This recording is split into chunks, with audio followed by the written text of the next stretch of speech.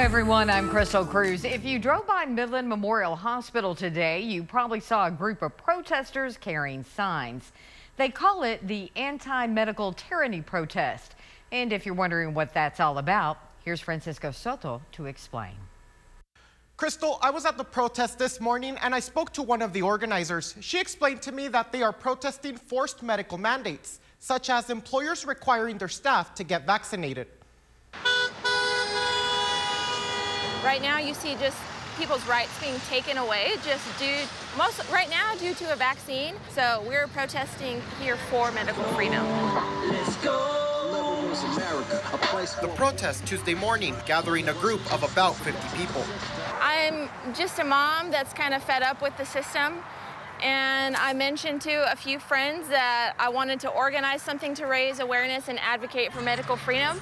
And it just kind of took off. So I don't have a specific group or anything that I'm a part of. We're just activists for medical freedom. An ideal Finch isn't alone in.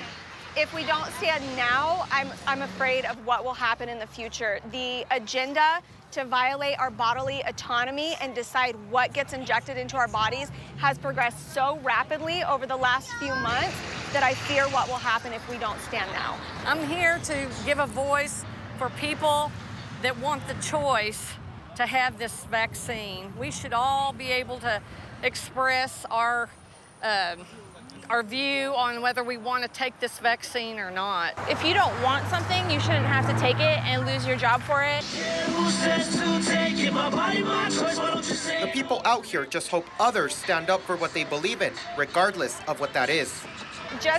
I hope that we can encourage other people to stand up for their rights. And we just have to have the right to still have the freedom to choose.